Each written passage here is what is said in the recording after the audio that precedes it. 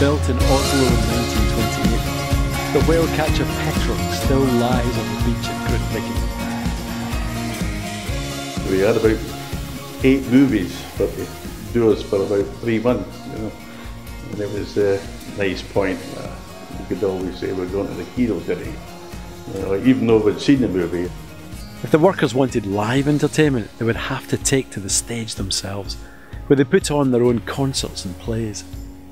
There was always the type that could do these kind of things, dress up and have a bit of fun on the stage, and there was some good laughs.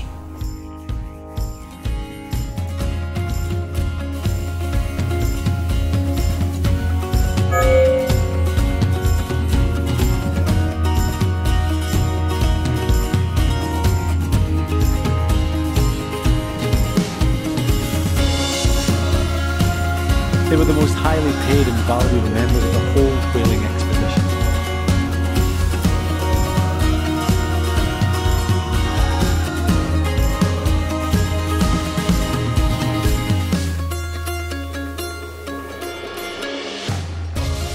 It's not like any other job that you forget.